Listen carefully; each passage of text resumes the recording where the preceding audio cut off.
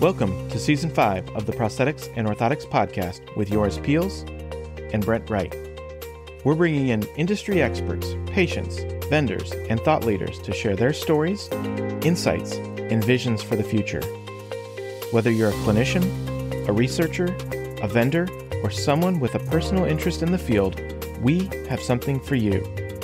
Join us as we delve into how advancements in personalized healthcare and 3D printing are revolutionizing the industry and changing the way we approach the design, production, and delivery of prosthetic and orthotic devices.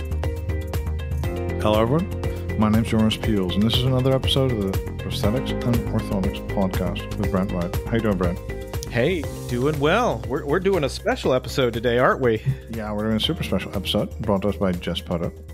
And Jespoto is an automation package that can help you automate certain steps in your workflow, from going from scan data to a orthotic or later on other device, and to something that can benefit your patient. So check them out if you can. And yeah, well, Brent actually uses them, and so we're actually happy to. It's good to have a sponsor that you actually know what the product is, and actually you can you use it yourself. So it's always a good sign, right?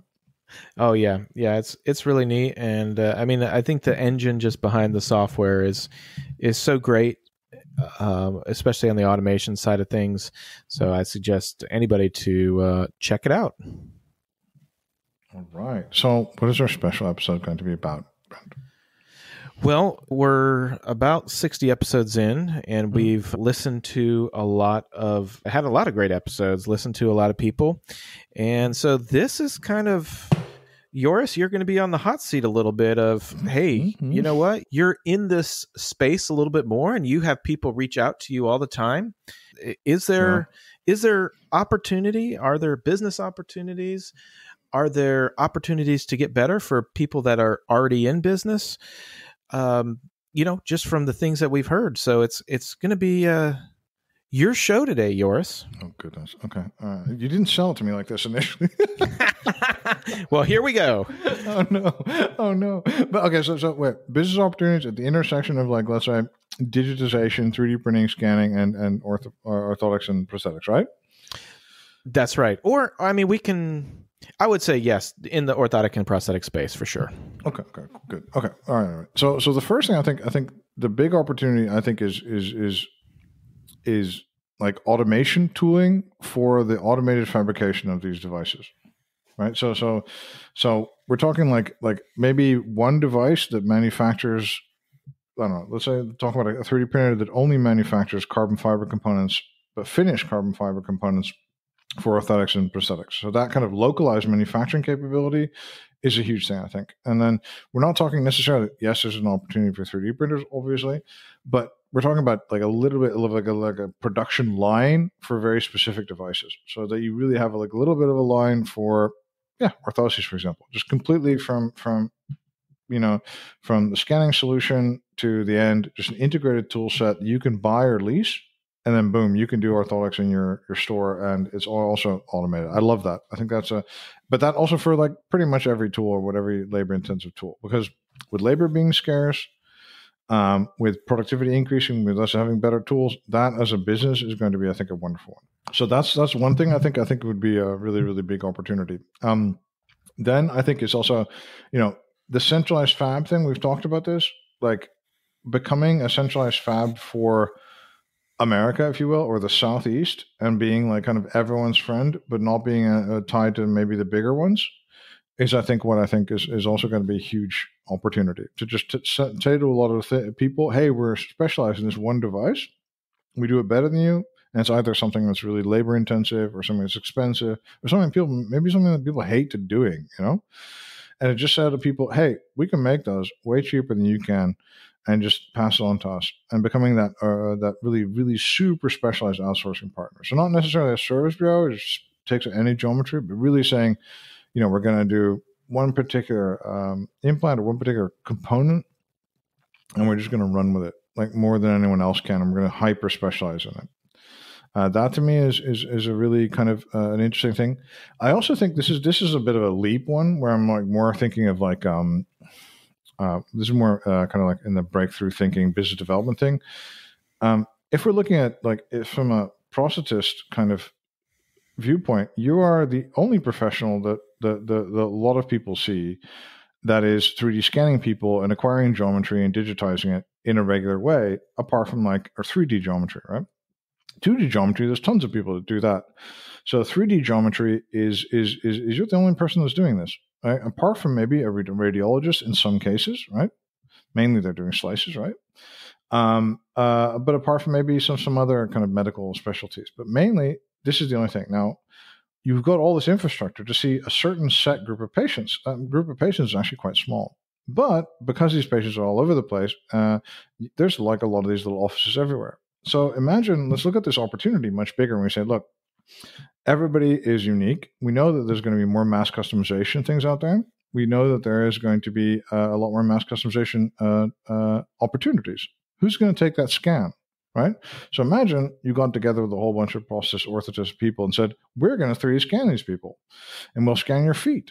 And that means that, let's say, if I'm Mindel hiking boots, and say, hey, for $50, you can go to this office and then we'll scan your feet and give you a 3D printed unique part, right? So then the data acquisition is going to be done by your local orthotist and prosthetist, because otherwise, who's going to do it? Well, the dude in the Nike store or something, the good dude in Nike Town is going to be like, yeah, come here. I've got my AirTech Eva. It's going to be amazing. But right? Or you're going to see a full 3D scan rig, a photogrammetry rig inside of a large store. Okay, that's also possible. But I like the idea of doing this. Now, an example of the foot, it's not exactly super duper clear if that's a good case, because I'm pretty sure HP has some tooling for this.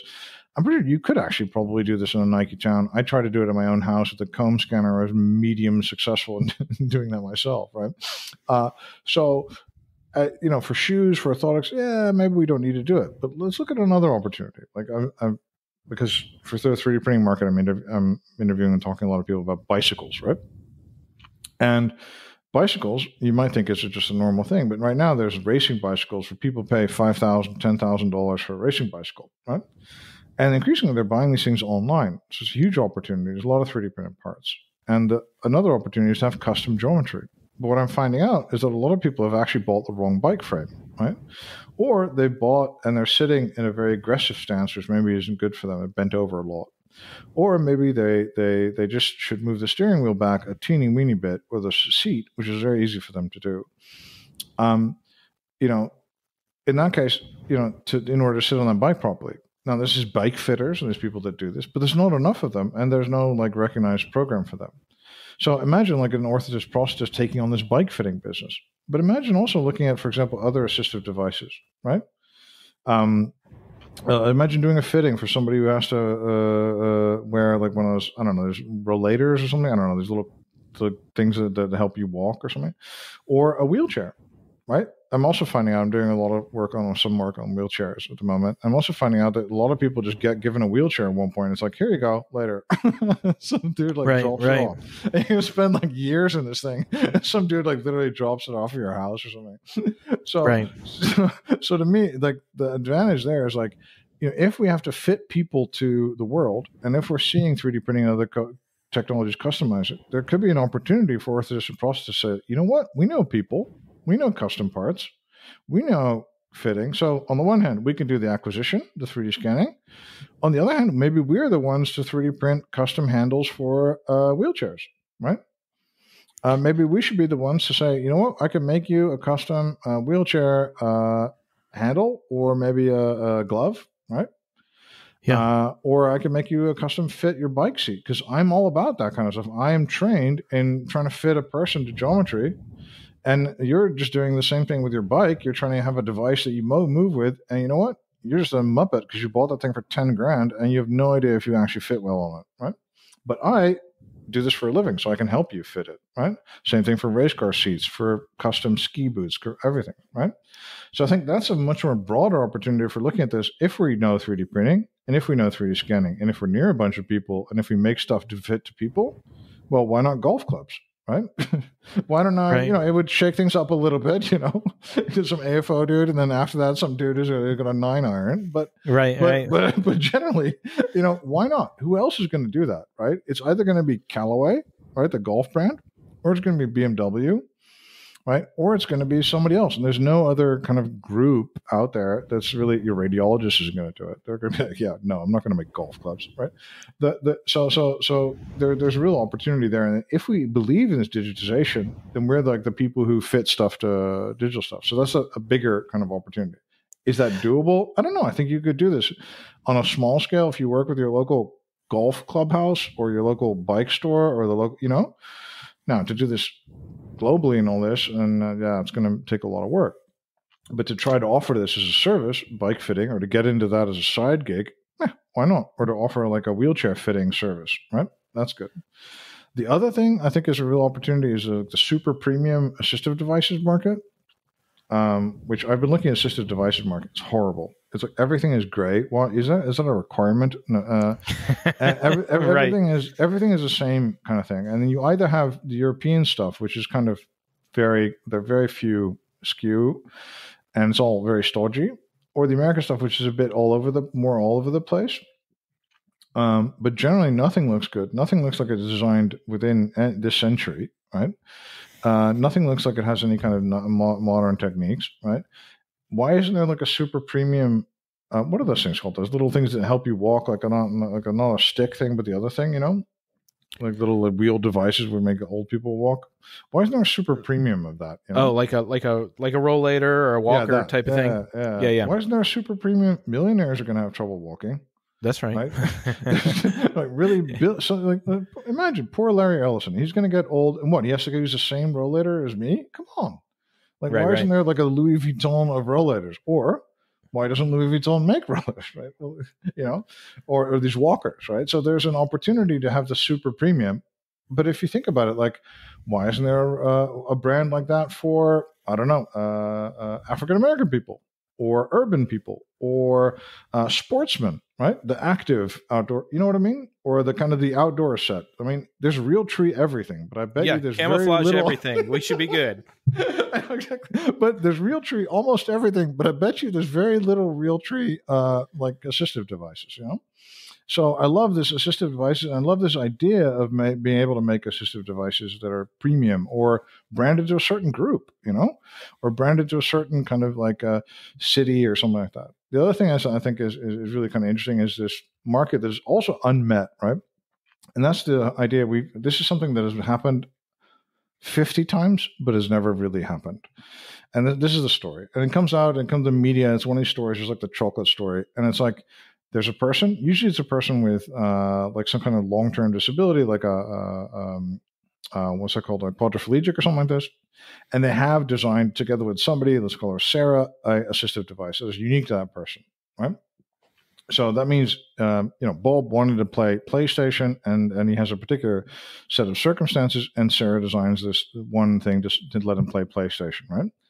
This is a huge opportunity. And no one is in a systematic way dealing with it. So nobody is doing like a kind of like a mass customization tool or an outreach to these people. Because to imagine the quality of life improvement for, the PlayStation example sounds maybe facetious, but there's also an example where Bob could do his work better, or where literally he may have to like move some kind of mouse or something like that with his mouth. And if that's a little bit more comfortable, that 8 hours of his day are going to be a lot better. So there's a ton of like upside for the patient, and there's a ton of quality of life improvements in just these really custom devices, right? And who does custom devices again for patients? And absolutely nobody except for orthotists and prosthetists, Yeah. And the other way is like every single time I've tried to pitch this to a medical company, they're terrified of the liability because it's a unique device, right? Right. All right. We're going to take a break right there, and we'll be back with the rest of our show. But we wanted to share with you another sponsor for the Orthotics and Prosthetic podcast, which is Advanced 3D. Advanced 3D is your go-to solution for 3D printing expertise. Whether you're trying to figure out what software you're going to use, or you want help creating definitive sockets, test sockets, AFOs, foot orthoses, you name it, Advanced 3D can help you with your solution. All right, let's get back to the show. Joris will continue on. And I literally give him this example or variation. It's like one guy, Bob, who loves his PlayStation, he has a particular PlayStation, particular controller, and he can't do this anymore. How can we make him do this? Because this is his favorite thing, Imagine how much you'd pay for this. Imagine how happy it would make him, right? And they're like, yeah, but it's like for one dude. yeah, that's never going to work. But for you guys, you guys are like, oh, we do this all the time. He's not even walking on it. No, that's cool, right?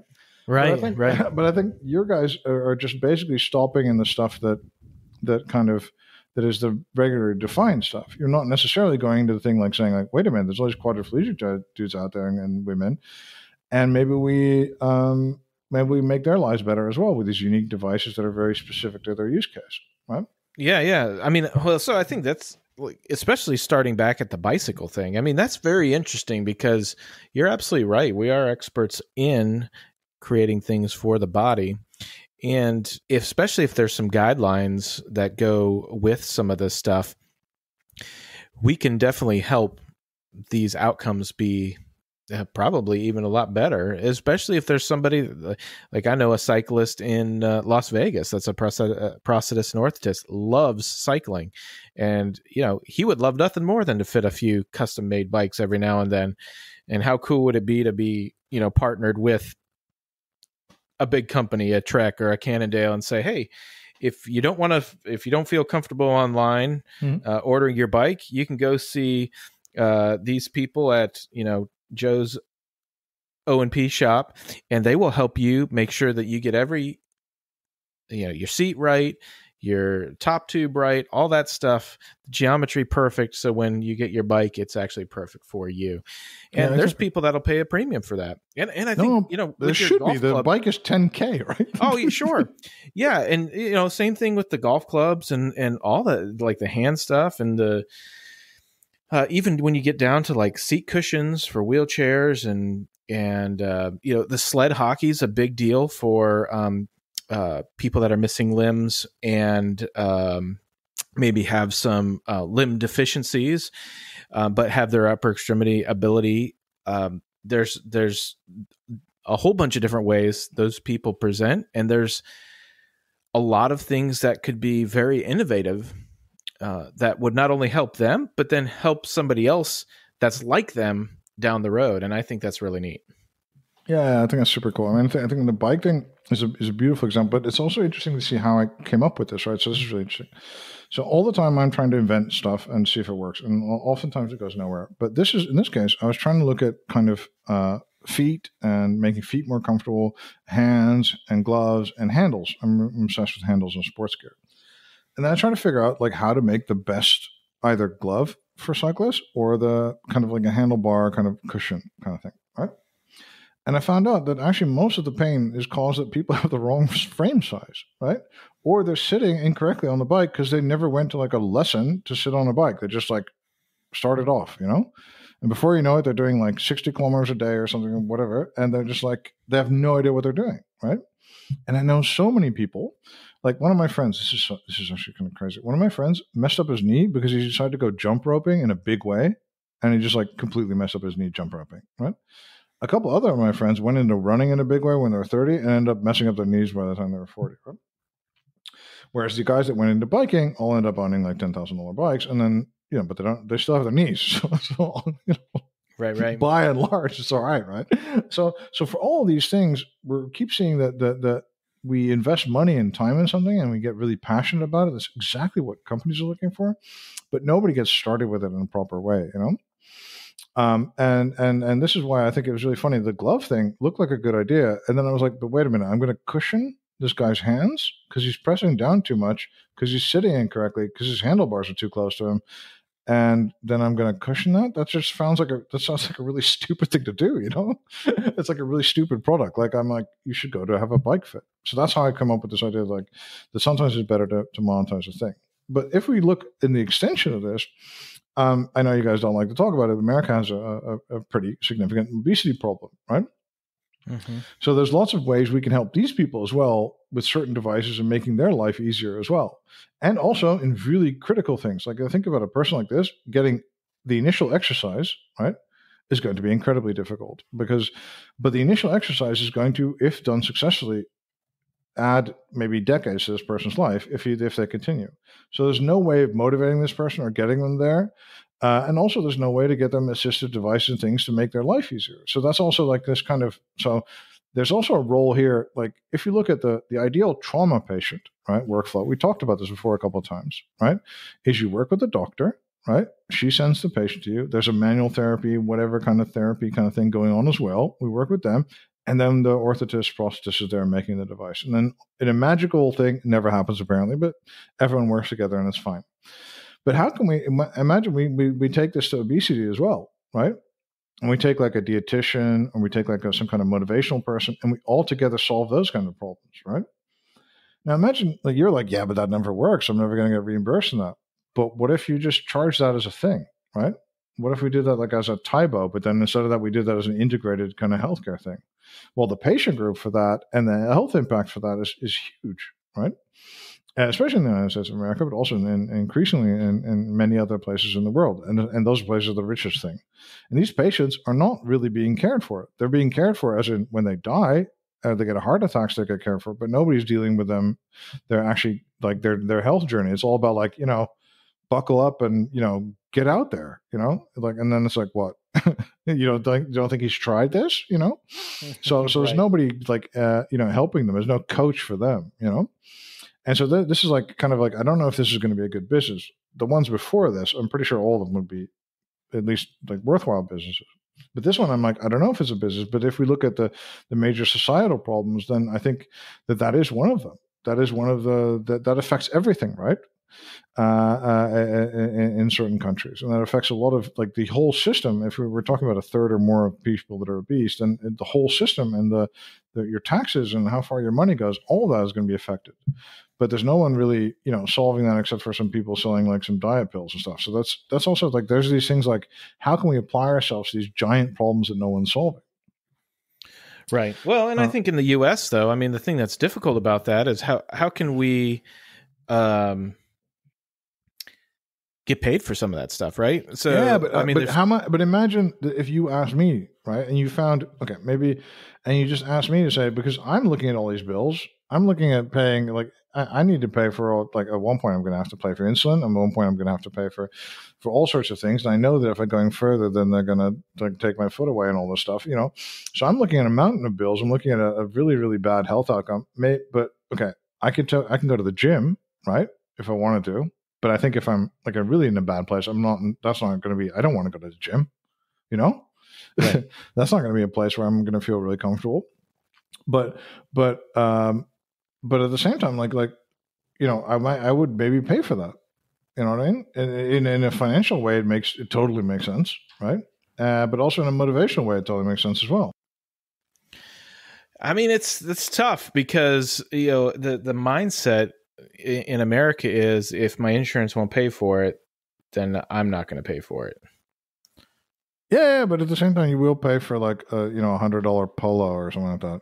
You buy like $500 sunglasses. Yeah, well, and you put a satellite out in front of your house and pay $200 a month for TV with your $1,500 phone and $100. So all those things. Oh, how do we? Yeah, I mean, I think it's a balance, right? So, while I love the idea of that and being able to get somebody out and moving, especially like on a set of foot orthoses, it's okay. So, what does that look like to make that happen? And maybe though it's some of the messaging behind it. They don't even know that it's available, right? So if you're able to say use an FDM printer to create some foot orthoses for a minimal cost, and you fit them or somehow the scan or whatever, and you're able to get them super cost effective, then you get somebody moving. Or say you do partner with a shoe company that specializes in fitting shoes, but don't necessarily have a foot orthosis side of things. Maybe that's an option, but I would also go to say, there's a whole specialty that is not orthotists and prosthetists that focus on feet called podorthics, and so podorthics is definitely different than podiatry. Podiatry is a doctorate program. Podorthist is a short course sort of thing plus a certification. And so those are types of things that I have to keep in mind too, is, even though fitting, say, something for the foot or something may be part of our scope of practice, it's not necessarily the best use of what we do now. But getting all that stuff back with like the bicycle and things like, and even some of the wheelchair stuff, because that goes along with back braces and all that stuff. That makes a lot of sense for prosthetist orthotists. But who knows, if there is a business case for some of these foot orthoses things, or the bicycle thing, or these seats, I think there are some orthotists and prosthetists that may make a jump and say, hey, this is better than dealing with insurance companies and all that stuff. Yeah, as a side gig, I think it could be interesting to explore some of this and getting your revenue from different sources. I think it's also imagine I still think the most amazing opportunity, think about something like the U.S. Army or something like this, and just what is it? It's a whole bunch of people walking around a lot, right? Yeah. So if they would just walk around a little bit better, they would totally invest in this, right? They would totally invest in this. If you tell them that people are a little bit less fatigued and they're gonna, just be a little bit less, bit or operationally ready and all this kind of stuff. It really has a big difference for them. Not only in a wartime situation, but also just regularly. They just have a lot of people walking around. So the ergonomics of their whole world is also very, very important, and as is the same situation for any company that has a ton of employees. So that ergonomics of that, and that, reducing these problems before they get there is also a huge opportunity. And there's also nobody that does that custom, right? So that's the other thing. So custom ergonomics there's an ergonomic consultant that can tell you you need a standing desk or you need to sit straight or something like that, right? But there's no one that can make you devices or things that really kind of make sense for you, or that can, for example, give you all orthoses, right? So that, to me, I think is a huge opportunity. And the same thing, again, elder care, the same thing. They will want only very, very unique devices, and there's no one set up to do that for them. Now, maybe their insurance doesn't pay for certain things, but some people are really into sitting in a particular chair and working with a particular remote control. They may want to just pay for that, Mm-hmm. Yep. And then we're talking about the largest generation ever is going to be sitting around for much longer time than before, right? So what we're seeing this in I've been looking at this through the lens for implantology and stuff like this, and we see a what we call a kind of confluence of mega trends where people are living longer, right? They don't need to get one hip implant; they get two, right? Right. They have a higher expectation of what they're going to do. Before it was hey, you're 60 years old, 65 years old or something, you're going to sit behind and watch TV and maybe drink the odd beer, and that's it. Now you want to travel, you want to go around, and you want to explore and run and take up all sorts of stuff, So we're going to have a much, much larger population than before, all sitting around, well, not sitting around actually, being much more active than before, and having a higher expectation of what to do, right? We already know that that's going to really affect the implantology market, but what about, what are these people? Okay, so I want to play golf, and now I don't want to stop playing golf when I'm 89. So is there anything that can help me? Are there people that make golf clubs for Parkinson people or something like that, or just something imagine this? It's not going to work long term, but what if it just made me play golf a little bit? I would have to stop golf normally in June, but now I can play golf for another 3 months. And then I know that after that, I can never play golf again, right? So this is the motivation is very high for me. So imagine you can make an assistive device for that guy, right? Or imagine his life. Imagine this. One of your top things, I have this thing where with a bunch of friends every Saturday, we go to eat a sandwich and we talk about life and all this, whatever. It sounds boring. It's probably boring. We go to a museum. We talk about art, whatever, right?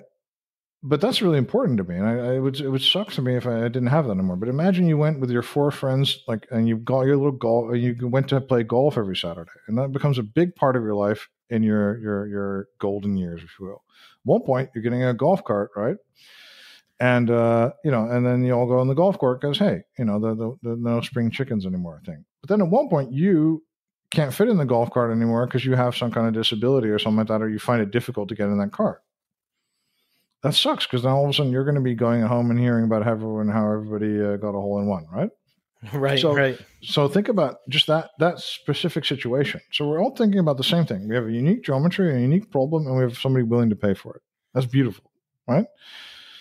That's kind of is what I call this application window. So we have a product that solves a problem, that actually somebody wants to pay with, and it's technically feasible, right? And if that person would know about this problem and know that we would solve it and know the price that we could do that, he or she would then actually be able to give the requisite amount of money to solve that problem. And that's what I call application window. I still don't know if that's language everyone else uses or it's my own little internal thing. So it's not like it's a product because it's cool. It's not like a product because it's like we make money on it, or it's not a product because it has margin or it's functional. We're solving a real problem. No one else can solve. I forgot to say this the first time around. No one else can solve, or very other companies or technologies can solve, and people will pay for it and happily pay for it. Now, usually the problem is a lot of these business cases don't work because then you do a little bit of research and you find, there's only like 100,000. There's only 1,000 people that would want this, right? Who wants like a special way to be able to get into a golf? Like you have one of these chairs, these swing chairs to get into golf to cars, right? There's one company in America, I think they start with a B or something. They make a ton of these things like that to get wheelchair-bound people into cars, right? That's an industry, right? But who's doing this for golf carts? I don't know. Maybe it exists, right? But is it going to exist? It should, right? But then you have another case that I'm missing one leg, or I'm able to move one leg well, and I'm not able to pivot on my right leg, and I can't get into my golf cart. That's not a reduced mobility situation that you guys normally encounter, right? Right. But imagine how important that golf cart, that weekly outing with his buddies, is to that one guy, Right. And imagine that person would totally be able to pay for it. Now, normally, again, these business cases don't work because there's too few people, right?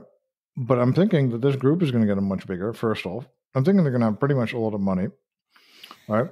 And I'm thinking that quality of life is going to depend on an increasingly or decreasing number of things that they're going to be increasingly passionate about, whereas they're going to have a higher degree of apathy for the rest of the world, right? So just generally, normally you wouldn't be able to solve a solution like this because it's only one part. But we're thinking that if we have this 3D scanning ability, if we have the person that has the ability to make devices fit to humans and to make those humans, along with the devices, be more mobile in the world and more functional in the world, well, if we have that kind of person and that person gives in some time, then you could make a device like this.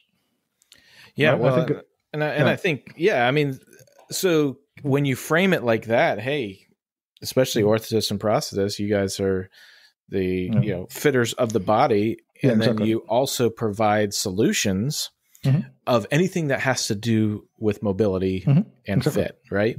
And so it's almost like this prosthetist or orthotist can quarterback some of this stuff. They don't necessarily even need to know how to design, but what they have to do is say, hey, okay, here's the problem.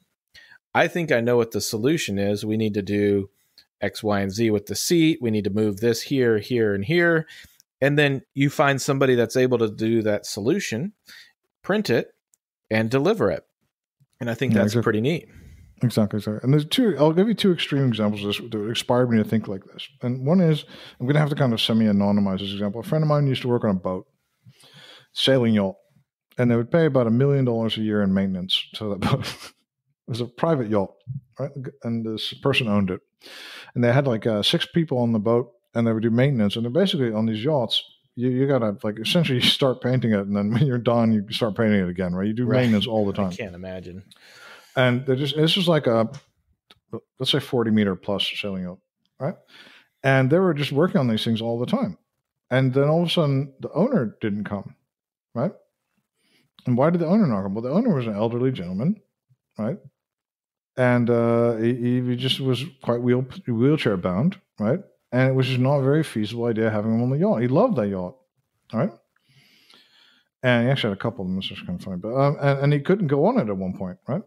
And so for years, these guys like kind of in a Sisyphean way, kind of maintained this yacht without the dude coming on board it, right? It was really kind of really bizarre situation. On the one hand, we're lucky because we're sailing for a living, right? And on the other hand, we're maintaining a boat that may never actually see, anything kind of any adventure that it was built for, Right. So what would that guy, who's obviously very wealthy because, what would that guy have paid to kind of properly kind of wheelchair proof to get a kind of ramp or a kind of infrastructure so he could still use this, right? At the time, they customized everything on the yacht. But at the time, no one had kind of thought about this, right? But that's the other example. Like, so that's the extreme example. On the one hand, there is always going to be an ultra wealthy group of people, but well, they're going to want to pay for this and they're going to be able to. The other example is my aunt, who was not an ultra wealthy individual, but she loved puzzles, right?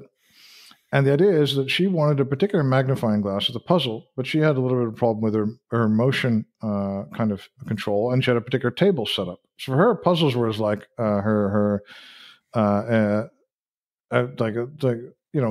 the one mentally challenging thing she did, right? But the thing is, she could not find a particular magnifying glass that would allow us to still see the puzzle on the table she had, and that would allow her to hold it in the proper way that she still could.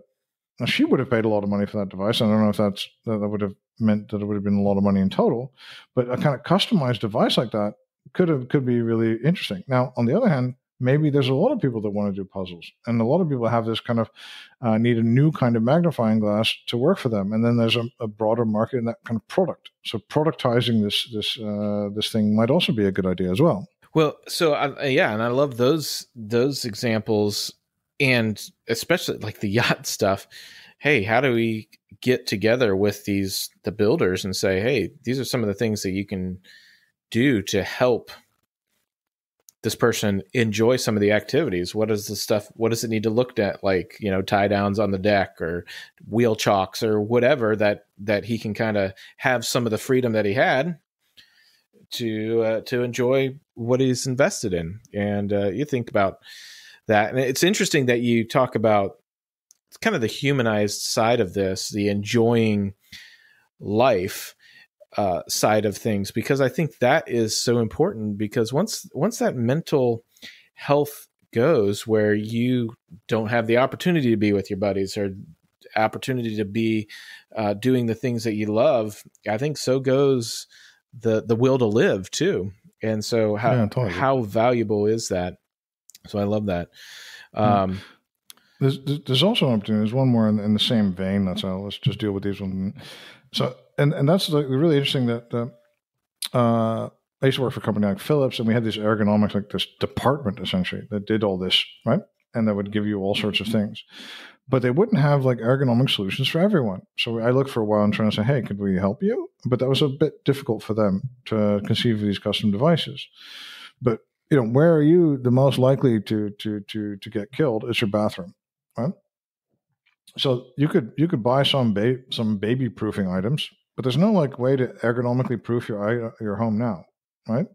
There's very little. You could buy maybe an anti-slip towel, maybe there's some standardized products, but there's no customized ergonomics engineering person that's going to make your house safer, right?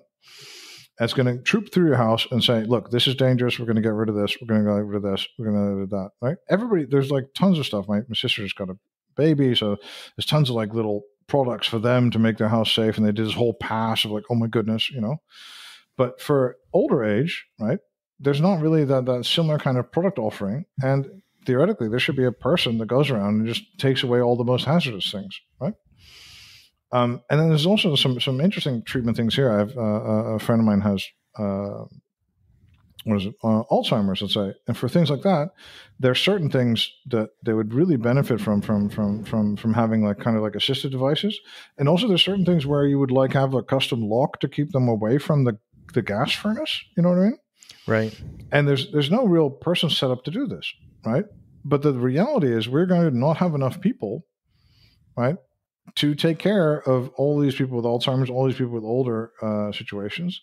We may have the money to invest in them, but there's no profession that I know of at least that does like, that does that kind of like that kind of makes a house safe for an Alzheimer's patient, or makes it so the Alzheimer's patient can stay longer in their home.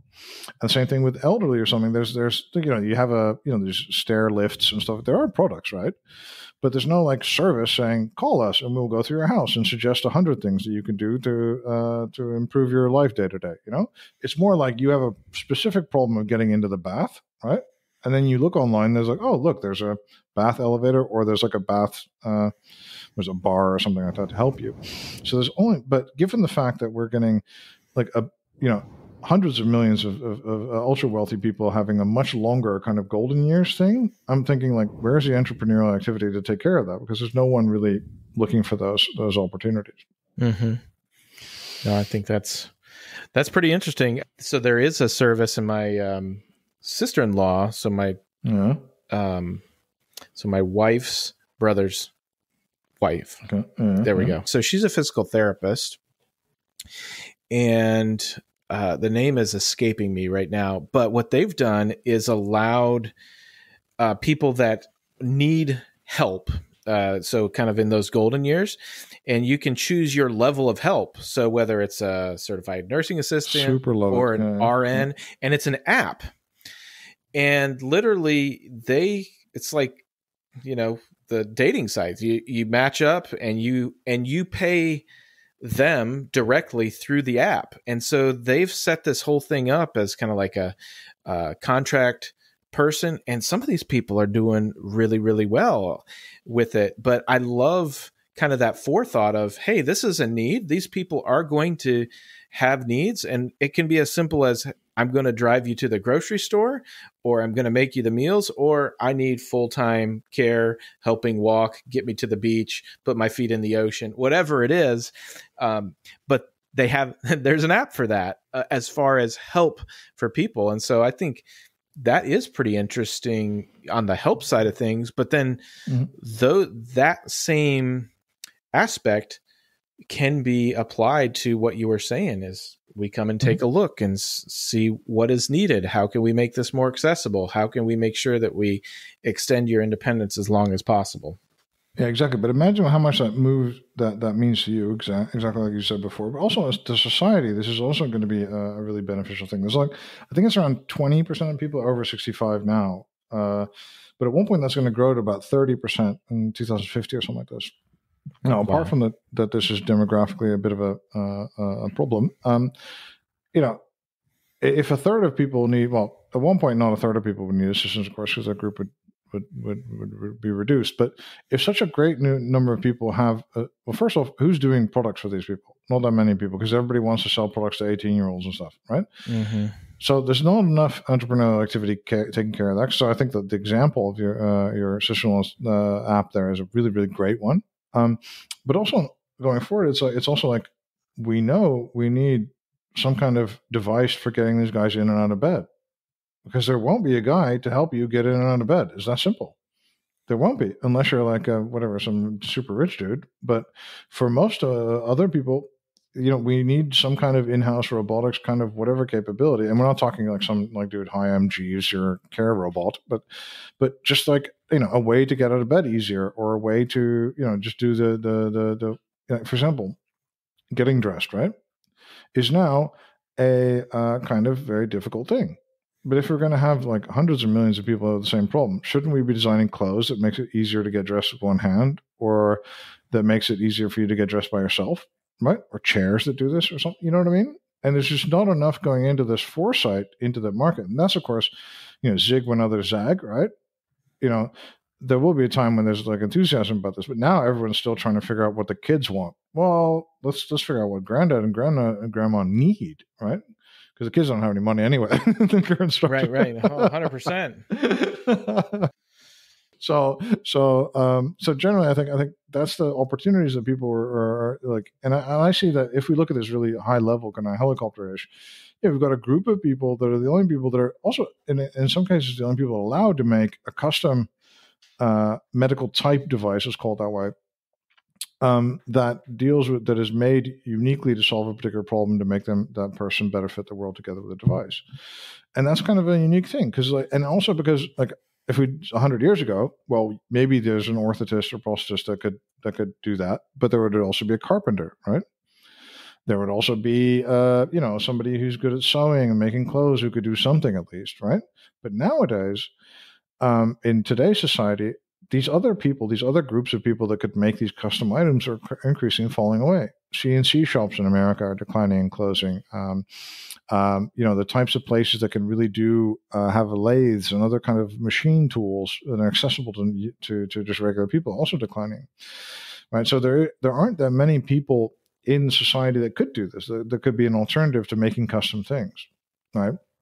So that's the other option. I think if we are going to be a 3D printing person, or if we're going to have these 3D printers, well, why don't we start our own Xometry, right? Or if we're going to have these 3D printers and 3D scanners, why don't we just offer that as a broader service, right? Why don't we try to get people to come to us besides that patient group that we're already kind of getting in, you know? And to me, the constraint is really on the fact that the current demand has you locked into a particular group that's really well regulated, and you're the little guy, right? And especially in the United States political system, that tells me that you are going to get beat up by everyone else. The insurer, the big hospitals, the big device companies, you know, unless you start some giant lobby thing, you know, you're going to get the short end of the stick, right? So to me, it's like, do we want to double down on that market, or do we want to diversify? And the logical thing for anyone else would be, well, of course we're going to diversify. We can't be dependent on this situation. But you, because you've chosen a profession that you're super passionate about, you may just think about doubling down. And then I'm like, well, but we don't have to give up the prosthetic stuff. We could just augment it with other similar activities. So that's also the higher level thinking by why to come up with specifically these ideas. Well, and it gives a lot of opportunities. So let's say I come up with a product XYZ to help this thing.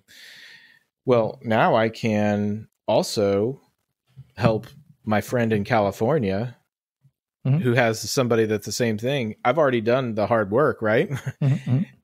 And we make a difference there. And that's one way, you know, everything is, yes, it's one off, but can we build on the knowledge of other people? And man, how cool would it be to have some sort of repository of like, hey, I did this for this person that presents this way. You might be able to use it. And then super nice. And then, you know, you create this ecosystem of, and this kind of goes to and not necessarily that you're going to open source it, but you have this group think of ideas of how to take care of this problem and give some solutions to the aging population or solutions to a specific pathology or what have you. And you've got this resource that not only clinicians can go to, but say loved ones can go to, or the people that need the help can go to and say, oh, hey, look, Brent is in North Carolina, but he's also connected to George, who is in New Mexico, and maybe they can work together to get a solution. Yeah. I like that. I think I've seen this in several different ways. I like the idea of just collaborating, working together. Maybe you design the stuff, I test it, somebody else fits it. You know what I mean? I love that idea. That there's a maximalist kind of vision, but I think it's a really, really nice kind of vision to have this kind of like the whole world solution platform. You know, right. And either doing this on a kind of like heal the world kind of basis, free, you're on your own. You know, I can't give you any kind of liability, but it's here, right? Right. Or as a real service of doing tried and tested things and doing identifying markets. Like I think that would be really, really. If it's one of these things, the problem with this is that it's YouTube-ish in the sense that everybody knew that YouTube was coming, and everybody knew that video was the thing, and everybody knew that broadband was the thing, and the newspapers were telling us and all this. But you know, to actually be YouTube, that's like little fine sauce, little tweaks in a sauce kind of things that are very difficult to actually do. Right. To get it right. Like, for example, if I would have been on the YouTube team and we said, well, we need to get ads in from the beginning so people don't walk away once we do try to monetize it. We need to have good quality video. We can't use Flash, right? You know, all these things, and definitely we can't use pirated content because then we're going to shoot out of business. And those are all the things that made YouTube successful, right? So it's very difficult to even know while you're being successful what success is and how to define it. Is it users, for example, right? Yeah. And YouTube's case it was, right? And that's a great example too, as far as like the YouTube thing, right? Who is the biggest YouTuber? It was this guy that started YouTubing 10 years ago that was 20 or 13 years old. And now he's 23, 24, Mr. Beast. Really? Oh yeah. Yeah. He's got millions.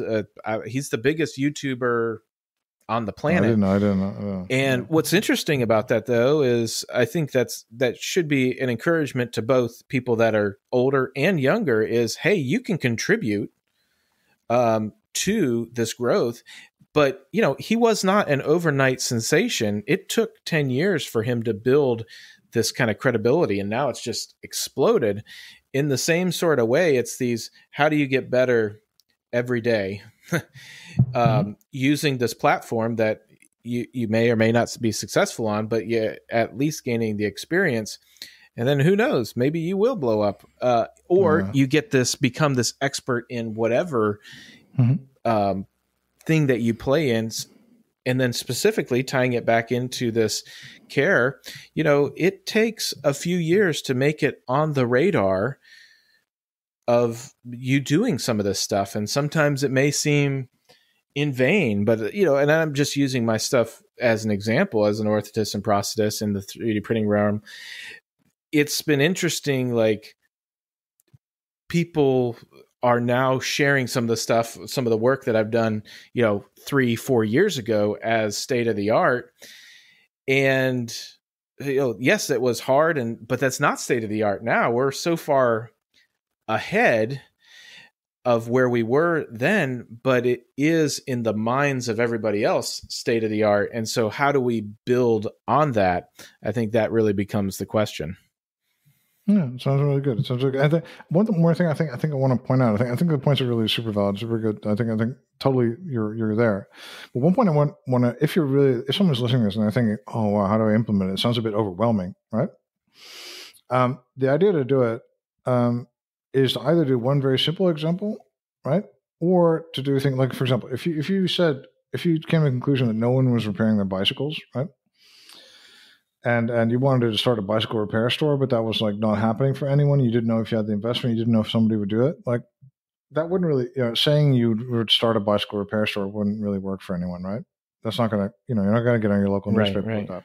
But starting like a repair lab, right? This is Tasha. She's super passionate about old things, and she thinks that old technology should live again. And starting like a repair lab, right, would get news, right? They'd be like, repair lab here in Ocean, whatever, right?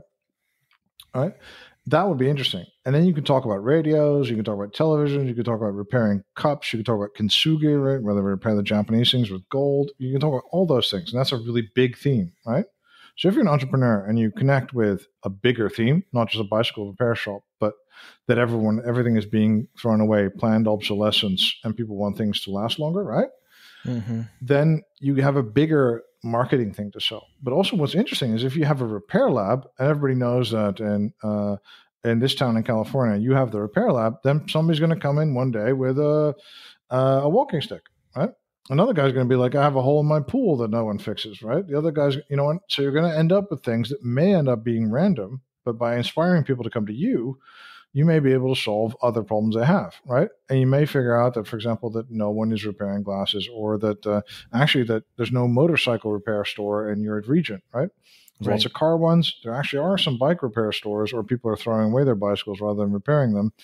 But on the other hand, like, you might find the actual business opportunity is actually motorcycles, right? So that randomness is going to happen if you start something like a repair lab, the Universal Repair Lab of Southern California, right?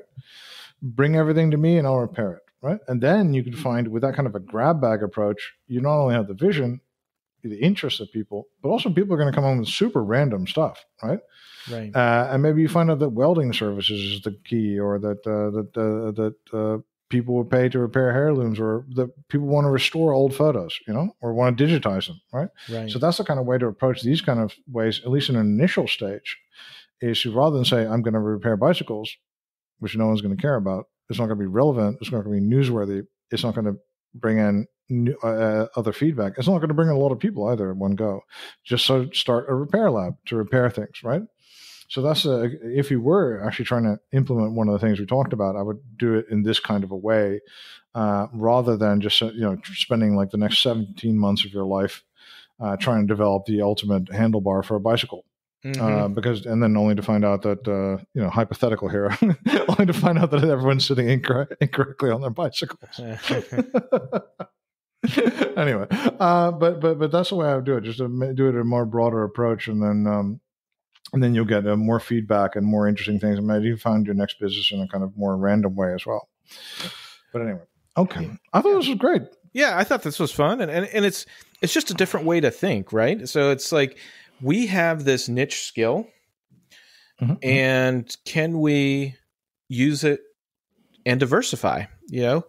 Can we? It's it's this whole thing, especially the American system with the insurance and all that stuff. It's a pain. And I know that there are companies out there that are say, I would prefer to have this as part of my business, but not all my business. Well, how do we take our skills and make it so it becomes part of our business, but we're diversifying and still making a difference in patients' lives, people's lives, so they still will continue doing the things that our goals are, is that they live a very productive life doing the things that they love to do, and with as much independence as possible. And I think that's what we're good at. Cool, man. I agree.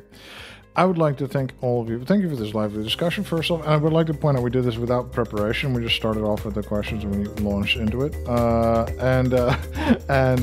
I'd like to thank you very much for the lively discussion, Brent. And thank you guys for listening. And you have a great day today.